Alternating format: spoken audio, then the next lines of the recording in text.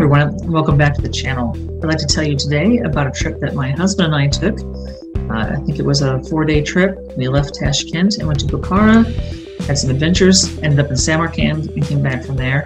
So I'm going to tell you a bit about our adventures.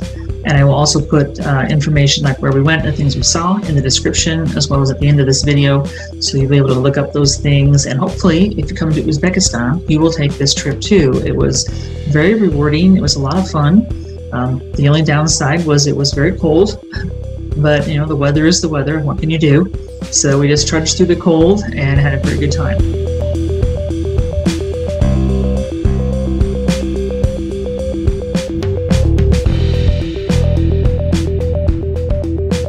So when we left Tashkent, we took a train to Bukhara, and just because I felt like doing it, we took a first class compartment.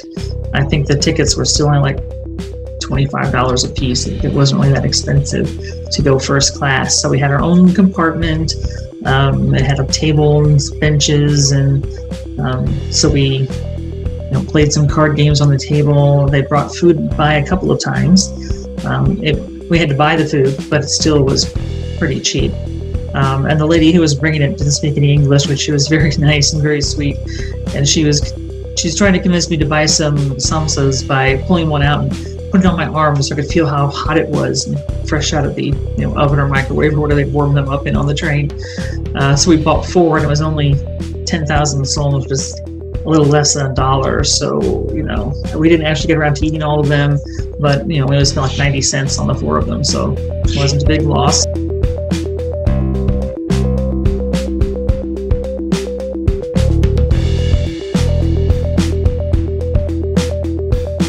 So once we got to Bukhara, we got a taxi. There were definitely taxi drivers all standing around the parking lot yelling, taxi, taxi.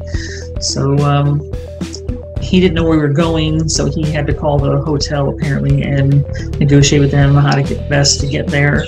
The Bukhara train station is not anywhere really near Bukhara. It's way out of town, so expect a long taxi ride. But our hotel was very nice. It was the As-Salam hotel, and I'll be mentioning that again in another video, because when I went back to Bukhara a couple of weeks ago, I stayed at the same place. But we didn't get to see anything in Bukhara this time. We arrived in town about 9 in the evening, so by the time we got to our hotel, it was close to 10, and then we had to meet our guide to leave Bukhara at 9 the next morning. So we just had time to basically sleep and get up and go on our adventure. So we met our guide, Olim. He was at the hotel around 9 to pick us up. And I'll put a picture here of Olim driving us out of Bukhara.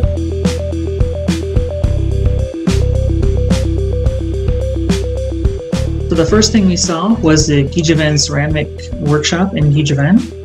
This one was, they've been doing this for like several generations. They have pictures of people on the wall next to some of their handiwork, so you can see the actual things that person made themselves. This was repressed under the Soviet Union, but has come back now, and they have this family workshop.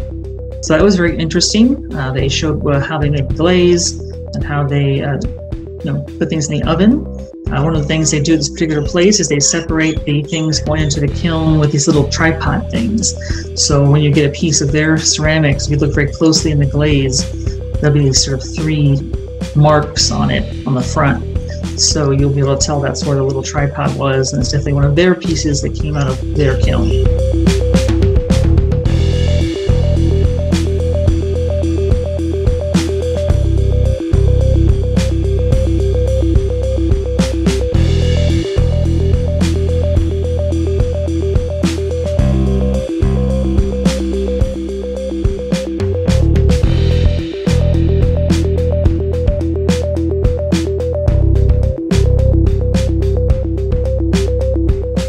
From there we went to see a cistern, which is where people who are traveling across the desert could get water for their animals and for themselves.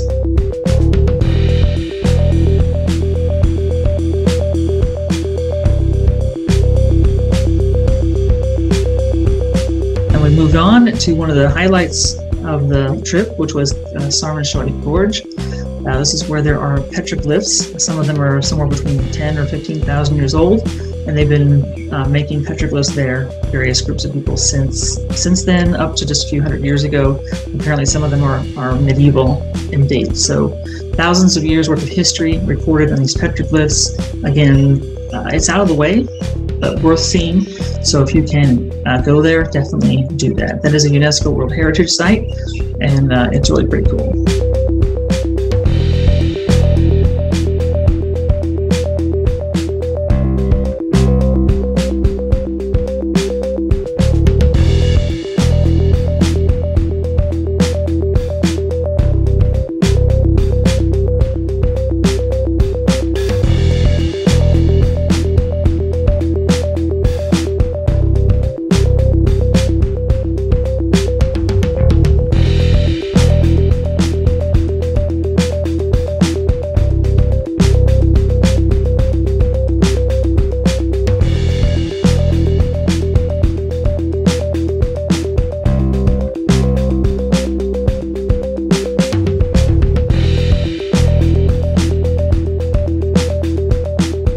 From there, we went to where we were staying the first night. It was at a yurt camp.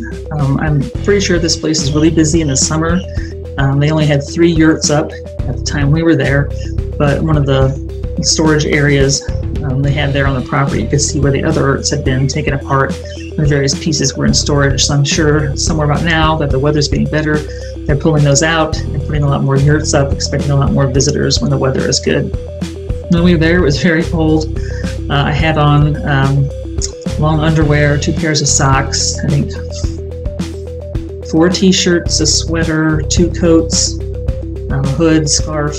Pretty much I had all my clothing on me, and it was still cold, but it was still really, really cool. So we had dinner there.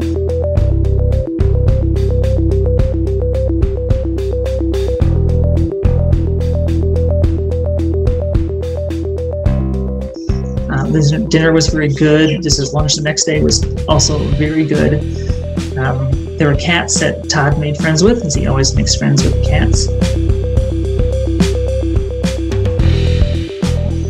And what really turned out to be the highlight of the trip, and probably one of the highlights of my whole stay here in Uzbekistan, is what happened after dinner. And there was a local singer who came by with his little 2-stringed instrument. I forgot what he called it.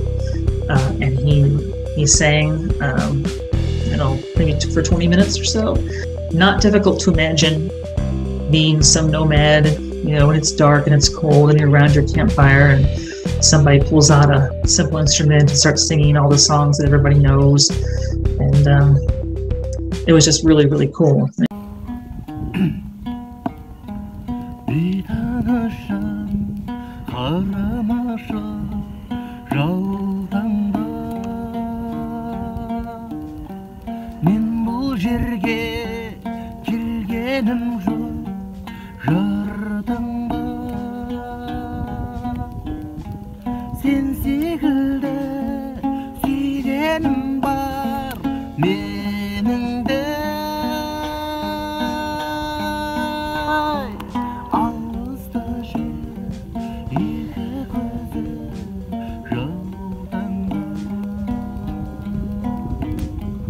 So that was really, really one of the highlights, and one of the reasons I definitely would suggest taking this particular tour, so you would get to hear the singer. That was really, really great.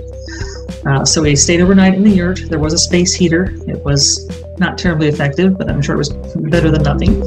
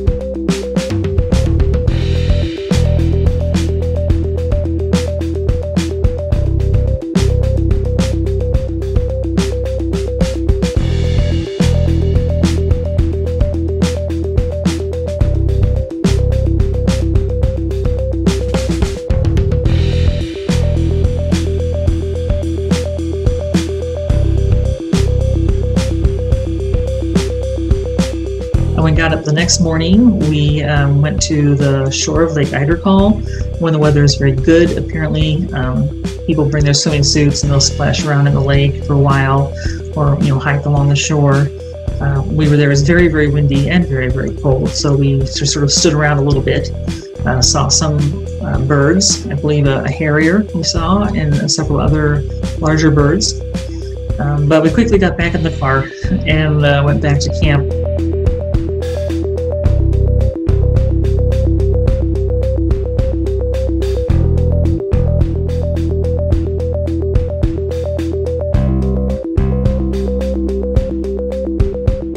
Where they brought out a Bactrian camel, and we took a camel ride. So that was also very cool. I'll put in some pictures here of my husband on the camel. It was a very short ride, but it was very cold still, but really neat.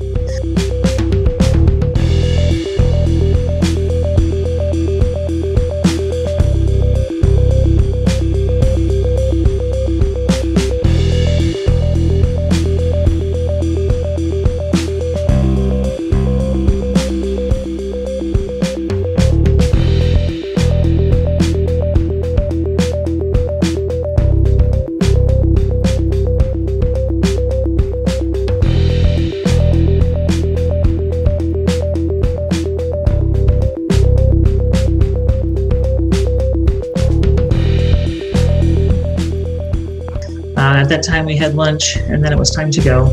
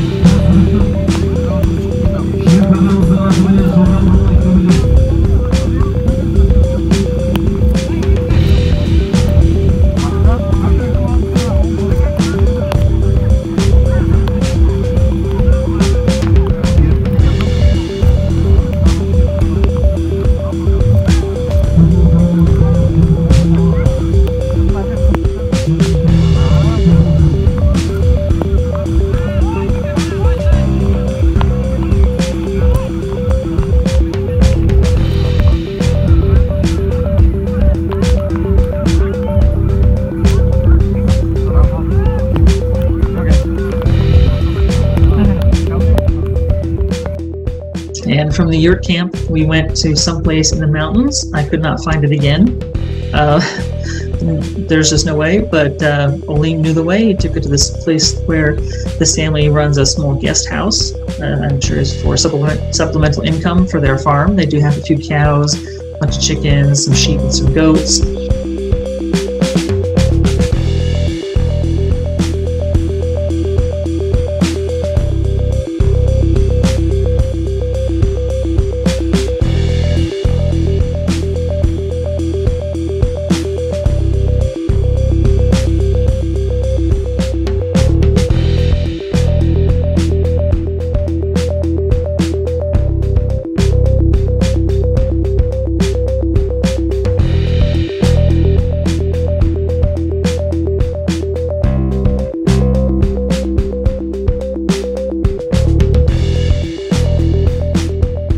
But the next day it started to warm up a bit, so the sun came out a little bit, and so Todd went off and took a hike with the brother-in-law of the lady who runs it. Her name is Nagina, and Nagina invited me to help her make the plav. So we're going to have plav for lunch.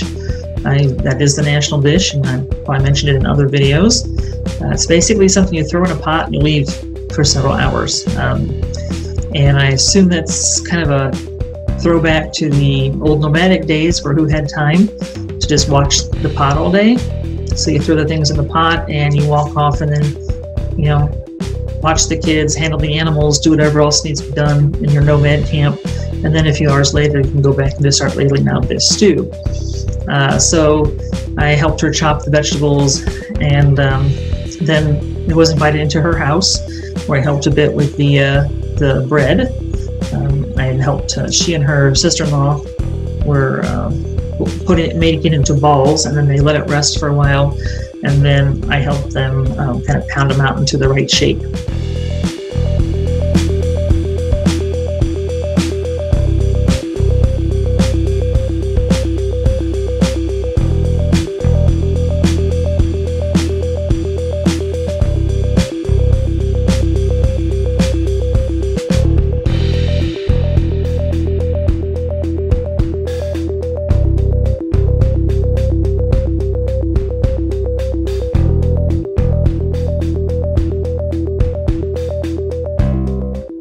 Well, that was basically the end of our adventure. We piled in the car with Olim, and he drove us to Samarkand, which is about 4 hours from Nagina's place. So the rest of our trip, I'm sure I've covered in the Samarkand videos, so I won't repeat all that stuff here. Definitely Samarkand is interesting to see too, but if you could take this trip, which I assume a lot of people don't even know about and probably don't take, because it does take you out into the farther parts of the country and really leaving the cities behind. So it may not be something people think about doing. I will say the picture that I put up behind me, this is one of the details of the yurt we stayed in. That was some of the fabric that was wrapped around the exterior of it. So if you want to stay in a yurt, if you want to swim in a lake or ride a camel or meet people like the people at the yurt camp or listen to the singer or meet Nagina and her family, definitely this is something that you should do. The only downside really was that the driver, our guide, Olim, didn't really speak any English, and I don't speak very much Russian. So we did a lot of other pantomime and things, but I would have liked to be able to speak with him more and find out, about his family or how long he's been doing this, what he likes about the job or whatever. But quite literally, we couldn't actually converse with him. So that was kind of a downside. I would like to know more about Olim. But besides that, everything was really great, and I would certainly recommend this trip. So if you like this video, please hit like and subscribe, and I'll be putting more up later. Thanks for watching. Bye-bye.